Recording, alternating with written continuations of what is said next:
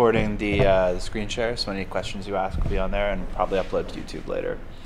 So today we're going to talk about Middleman static site generation, which is something that I've kind of played with for a few years now. I built my blog in it, and a podcast site, and recently the Peer Lab site that I talked about on Stand Up this week.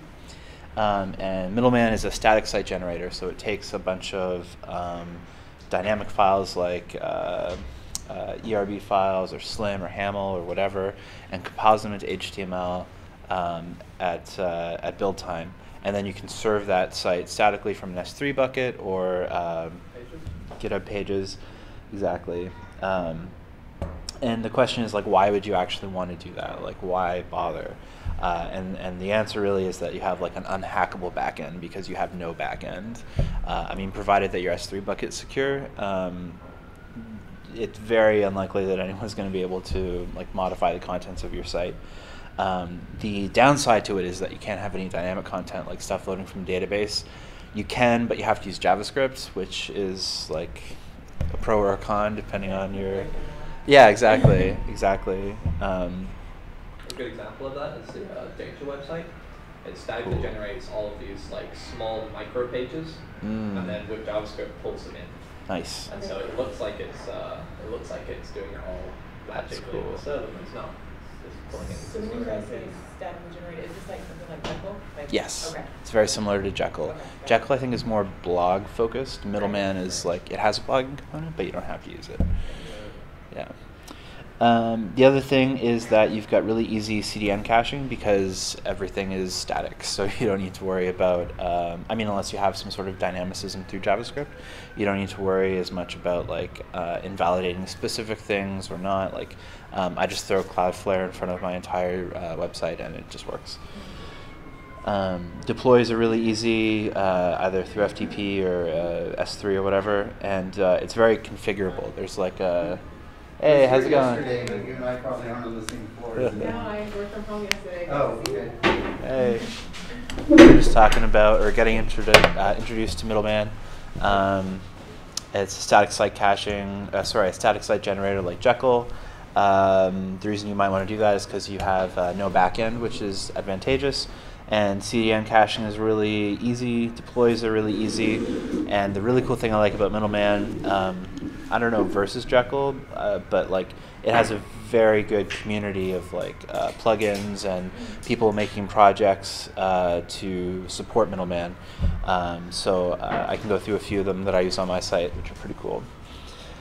So I thought we'd go through a demo because code talk. So I've got a test directory here, and I've installed Middleman. It's a Ruby gem, so it's just gem install Middleman. And you say Middleman init. And this is going to ask you some questions about the site that you want to build, like whether or not you want to use Compass or Rack. Wow, usually doesn't take this long. I think I always overestimate the capabilities of this little computer. There we go. So do you want to use Compass? Nah. No live reload. Rack compatible file? No. The rack compatible thing is in case you want to like mount it onto an existing server. Oh, interesting. I wanted to say, like, you have a Sinatra app. Yep. Just host this section of it inside via this rack. I would also think that you need to deal with redirects, like layers of redirects. I have that on some sites that I keep trying to figure out. Gotcha. So after you've answered the questions, you can type in Middleman, and that is going to run the server. So it's weird because locally you're going to be running it as a server, so you can just modify something and then reload your website or use live reloading to take a look at your changes. I'm going to open up the directory. And we can take a look at the code while that's loading. Yeah, it is actually like quite a capable computer. Yeah, it's screen recording and it's screen sharing and everything. So that's my excuse. Right, exactly. So we've got our site loaded. We can go to localhost 4567, and this is the scaffold that Middleman has created. It's just a single page with a logo and a link to the documentation, which is, I think, pretty cute. It's created a gem file for us with some basic dependencies, which we can customize. The config file is mostly commented out, but it specifies things like we don't want to use layouts for XML or JSON files. We want to serve those statically. You can define your own custom helpers, which are Ruby functions or methods that you can call from your template files. And then you can build specific configurations. So you can run regular SAS or less or regular CSS when you're running it locally on your server. And when you compile it, when you build your assets, then you can minify your CSS in JavaScript only then. So that way you get the readability when you're running it locally, but the minification otherwise. Yeah. So the index.html.erb, it's a ERB template, very small. Basically, you can have as many pages as you want. You have a corresponding ERB file. And then similarly, there's a layout that wraps all of your, by default, the layout wraps all of your pages. Can everyone read that code? Well, it's not too important to read, but there we go.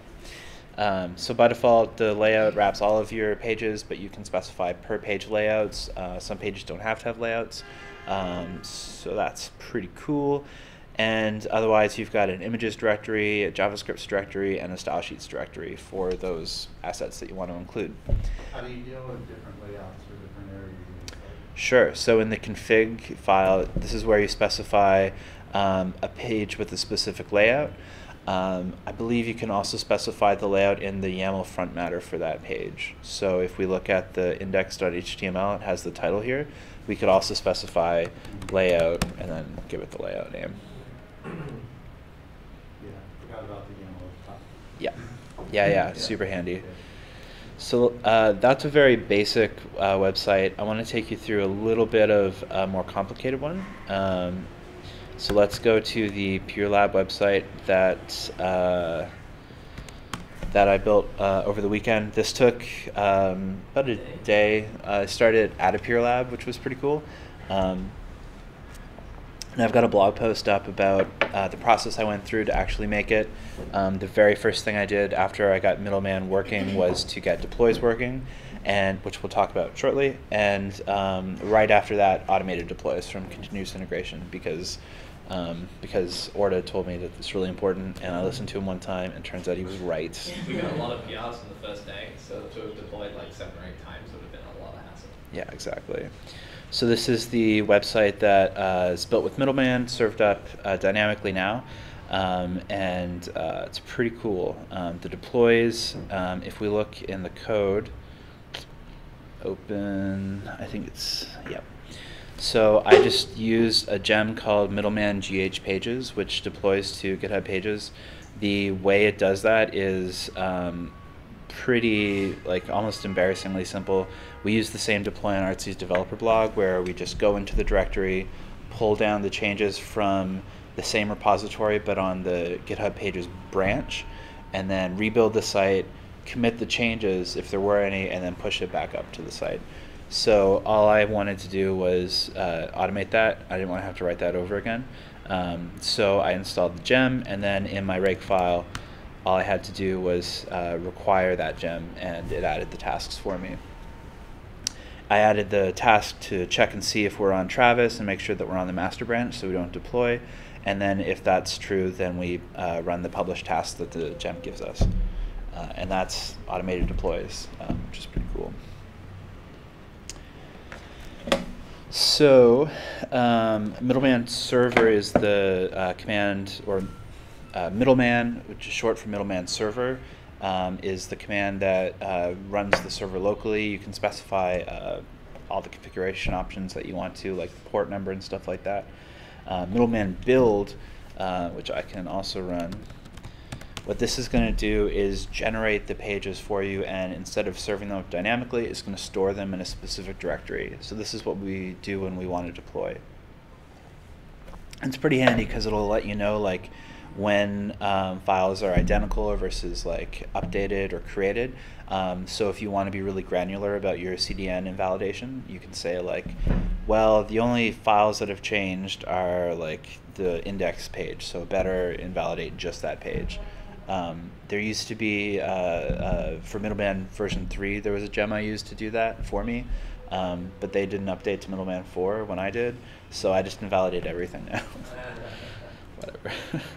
One of the things we do this is just put the SHA inside the prefix in the end. That's another really cool thing that's built into Middleman is assets. What is it called?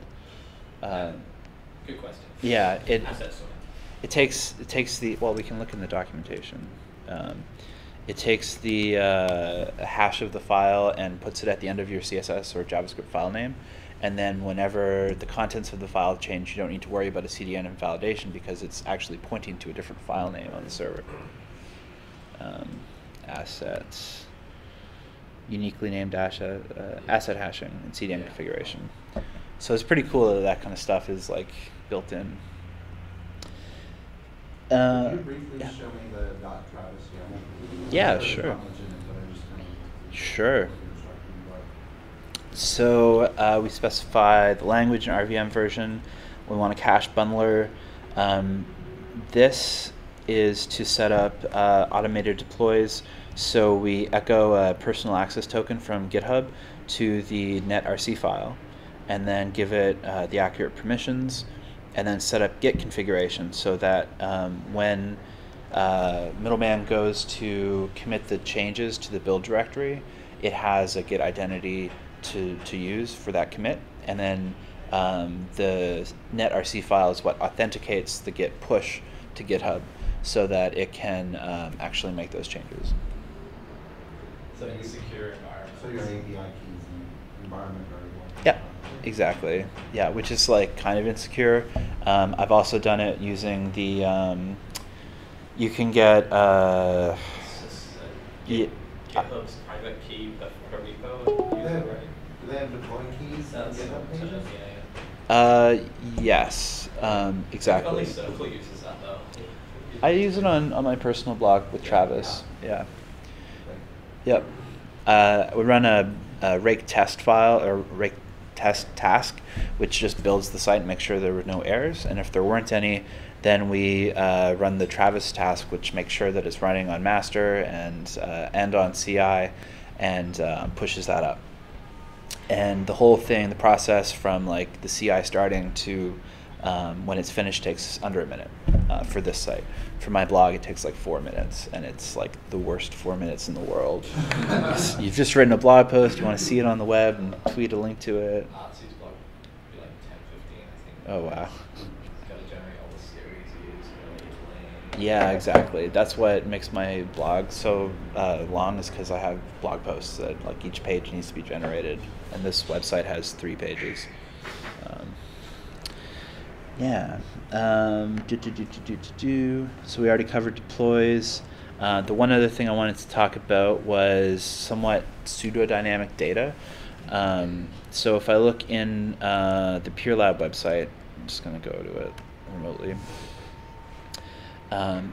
We have a list of all of the PureLabs around the world, which is pretty cool because we've got them from like a bunch of different countries and states and stuff. Whitby, Ontario, which I very much doubt anyone has heard of, but my friend runs a PureLab there. I had to look it up on that. Yeah. And I wanted to make this as easy as possible to contribute to. Like the whole point of the site is that finding a PureLab is easy, starting a PureLab is easy, and part of that process is adding your PureLab to the list. So Middleman has what's called a data directory, and what you do is create a YAML or a JSON file in the directory, and then specify whatever data you want. So in this case, we've got a PureLabs, it's a dictionary, so the PureLabs key corresponds to an array, and each object in the array has a city, a schedule, a location. These are all just strings. And then in the actual code, here it is. What we can do is access this data variable and then the name of the YAML file. And so you say data dot and then the name of the YAML file and then whatever data you want to access in that YAML file. And then, like, I'm sure that there's a better way to do this, like template file, but like I said, it was kind of a day-long thing. I didn't want to spend too much time in it. Like mustache templates would probably be what I want to use, right? Well, yeah, you'd find it'd be more readable than mustache. Yeah, exactly. With what? Mustache. Okay, does it support other template languages? Yeah, it supports a bunch of them. Yeah, let's You could just add a template. helper for some of those big complicated. That's right. Right. Yeah. Ruby. One of the advantages of this is that it's running on your computer, so you can do any processing you want. So Whereas the- Jekyll tries to make sure everything's like tight, since they want to run the entire process on their servers. Mm-hmm. So for, like, you can specify your own Markdown engine and Markdown engine configuration, like fenced code blocks or Smarty Pants options. These are all of the files it supports. So it even does like CoffeeScript and Less and Sass. So it's not just for pages. It's a bunch of really cool stuff. This stuff is really interesting, actually. It's using a gem called Tilt, which is like a rack, but for templating languages. So it says as long as you have this known output of like functions, Mhm. then you can conform to the Tilt standard. And Oh, so all nice. of them conform to a Tilt standard. So Jekyll has the same. I use it in my own code. That's so cool. Yeah. Yeah.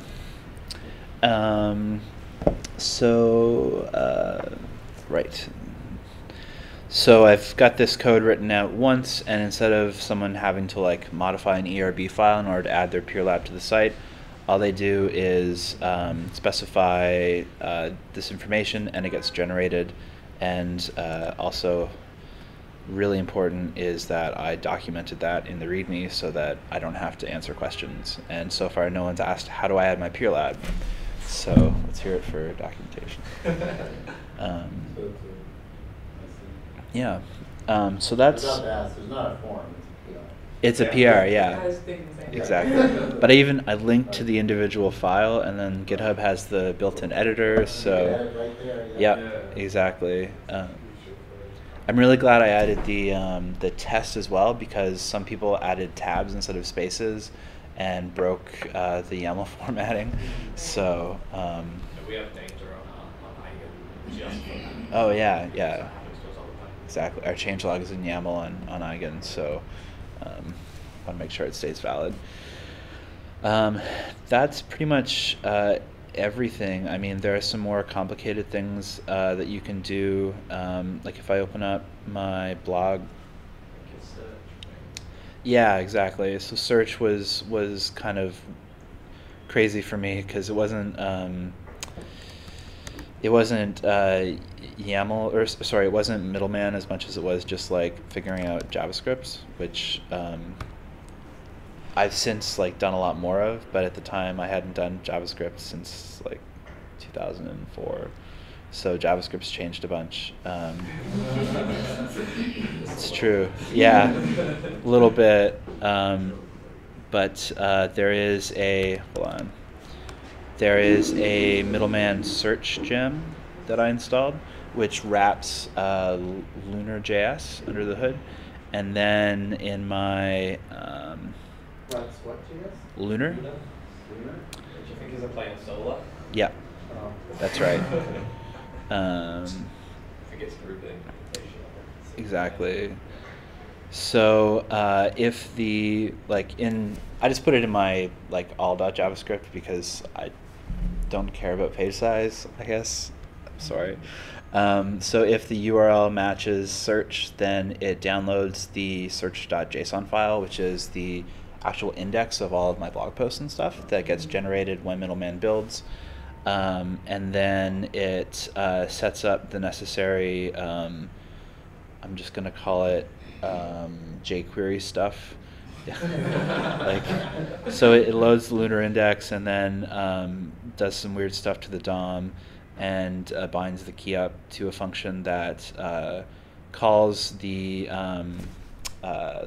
Lunar engine with the search query. I see lunar, like solar. Yeah, exactly. So then I'm really proud of this because when you first download it, there's this little spinner indicator on the right hand side that's like tells you that it's downloading the cache, and then when you actually like type in stuff, then it's a search as you type implementation. You don't have any summaries now, right? No. But the word exist doesn't mean it's existed, just say no. So the the lunar index indexes the terms of the blog post, but if I were to actually include the summary of the blog post, the index is already like 2 megabytes large, which is pretty big. That's why I have the little spinner to indicate that it's downloading. Wait, so what do you mean by terms then, I guess? So how did the word exist? Fine, just say no. Let's check it out. So the when I build the Middleman site, part of the build process from the Middleman search gem generates the lunar index, which looks through the contents of the markdown files in order to build up that search index, which I don't understand the data structure behind that, but and it must have grabbed the fact that this blog post has that in it. So I've taken a look at the lunar index just briefly, and it's basically 2 hashes. One of them is a bunch of terms, and the other one is a bunch of pages that contain those terms. Does anyone else know? So somewhere on the head is just like scanning it for like terms that Yep. are kind of tagged almost. Yeah, exactly. Yeah, I guess it's common to search engines. They just build like a reverse index on the terms they find in their content and map it back to wherever it's found. So like, if it builds that in JS, it's pretty dope. Yeah. Yeah, exactly. I think it builds the index in Ruby and then searches the index in JavaScript. So it's this weird, like, that's the thing with the static site is that there's this real like differentiation between what you can do at build time versus render time, I guess. Yeah.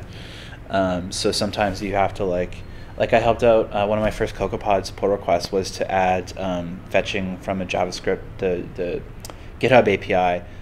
Once you rendered the page, but we needed data from the build time configuration. So there was this like really weird process of marshalling. Like I have this variable in Ruby, and I need to store it somewhere when I build my site, so that JavaScript can access it when it's rendered. And like that sort of complication isn't something that I think you have to deal with as much on like a dynamic server page. Right, unless it's server-side JavaScript that renders on server-side. Oh my goodness. Yeah, I'm still trying to wrap my head around how prediction works. Right. What language? That doesn't sound very Middleman static. Right, exactly. Getting out of that a little bit. But yeah, it's a pretty cool site. Well, my blog. I hate to. That's great. Yeah, no, it totally is. Because there's like one thing you can do is I think I built this. Well, you're like 5 years. That was a pretty solid. Oh yeah, that's a good one. 5 years of iOS. So this is like mostly just some JavaScript, and if we look at the actual source, I think it's html.slim. Yeah. So, I didn't have anything to. So the JavaScript for this is also downloaded on every page. I'm really sorry. But if we scroll all the way to the bottom, there's this like link to one of my books, so that someone will buy it hopefully. And in order to do that, I have a link to, and then the book that I want to link to. So I just have that in my YAML front matter, and then when I generate the pages, the template looks for that and links to either this post or one of my other ones. So there's like some really cool stuff you can do, like abstractions that you can build. Yeah. Anyone have any other questions about Middleman or static site generation? I'll give you a good anecdote. Another Fake Dangers website is They put that microphone a little closer to so there's one interesting problem about having a non-dynamic website is that what if you have content that's outside of your control that you want to have update?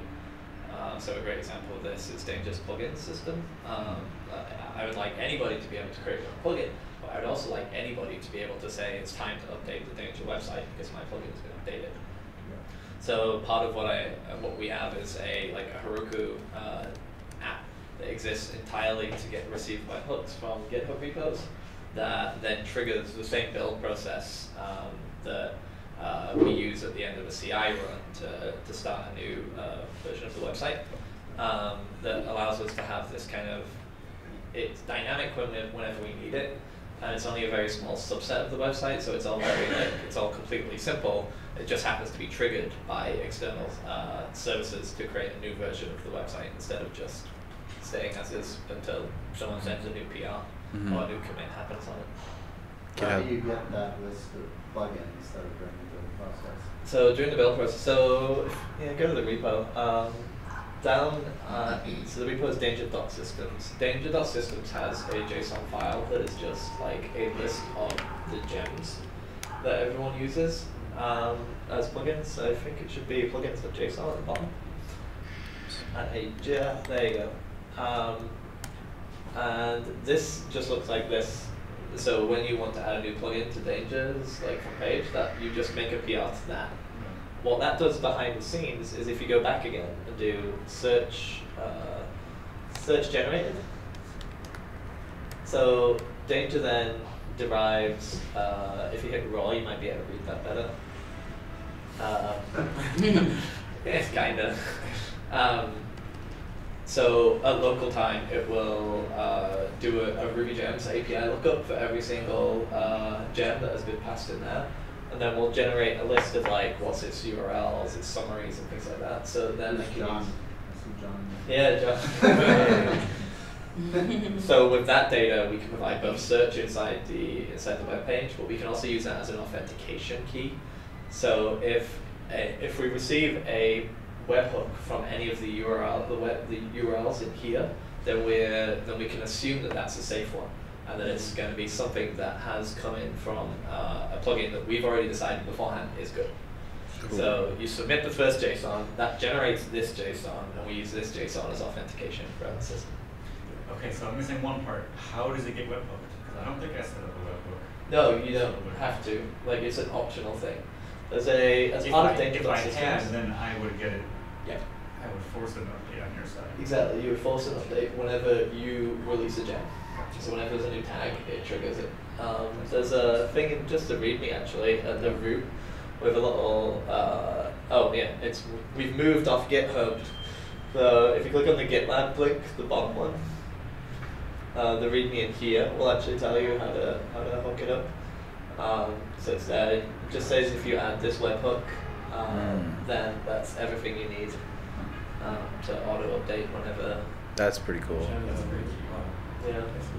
GitHub webhooks are so cool. Yeah, they're really cool. I'm Yeah. a big fan of that for it's just we're putting a lot of time to RabbitMQ and these other things for our internal stuff. But webhooks are a perfect for external stuff. A good example is CocoaPods. Whenever anybody submits a new CocoaPod, you can opt in to get a webhook on new pods or updated pods or anything like that, so that you can build your own search index instead of just having your own. We use. Good luck finding. Oh yeah. Why'd you move to GitLab? Yeah. Danger supports GitLab as a first-class citizen in terms of sending messages and doing introspective merge requests. Got it. So the fact that I have 0 GitLab repos means that realistically I should have more than the org, so you understand. Plus, GitLab pages are a little bit better than GitHub pages because you can do HTTPS with them. Oh, super cool. Yeah, as well as being able to. The process of building it is actually built into GitLab CI. So instead of you having a Travis, you wouldn't need it at all in GitLab. It would just be a default thing. It would actually be a default thing, I think, entirely for your Middleman setup. Nice. So no need to put your GitHub token in there because it already is GitLab. That's really cool. And it just do it. one more plug for webhooks too. I built this thing called Aaron, which automates GitHub invitations to join organizations. So basically on Moya and a few other projects I run, whenever a pull request is merged, whether I merged or not, the webhook gets run, and then this text gets commented on, or this comment is applied to the pull request, and the person is invited to join the GitHub organization. And that's all built like in a very small. Yeah, I think so. It runs on like a Heroku dyno. I've never paid for it. So like, I don't know, like this was my first exposure with webhooks, and I was blown away. And now everyone thinks that I'm like hovering over the button. It's like instant. Yeah, sometimes the dyno has to wake up and it's like 5 seconds later, but we set it up so that it's like one button, and then someone fills out a few questions on Heroku, and then it's working. So anyone can adopt the same sort of like auto-inviting people to... So like a little note app or Yep. It's, what is it? I think it's a Sinatra. One little Sinatra app? Yeah. Yep. Yeah. Yeah, and that's it. I mean, that doesn't have anything to do with Middleman, but webhooks are cool. Did you talk about middleman data? Yeah, yeah, we talked about middleman data when I generated this list of, oh, right, I closed that. This list of Pure Labs around the world are all generated from a YAML file. I do the same sort of thing on RubyConferences.org. Oh, cool. It's just For what? It's Ruby Commons? RubyConferences.org. Oh, conferences. Yeah. Very cool. That used to be middleman, now it's Jekyll, but same. Yeah, yeah, it's very cool. Nice. Makes contributing easy. That's exactly why I did it too. Even like on my It makes it layout agnostic too. yeah, it's really nice. Yeah. So my blog has so the 5 years post was actually generated from a YAML file based on years and then headings and everything. But I use something else for my the talks that are upcoming and past talks with links to the videos and stuff like that. Yeah. Cool. Alrighty, I'm gonna stop the screen recording. Thanks a lot for coming, everyone. If you have any other questions, just ping me on Slack or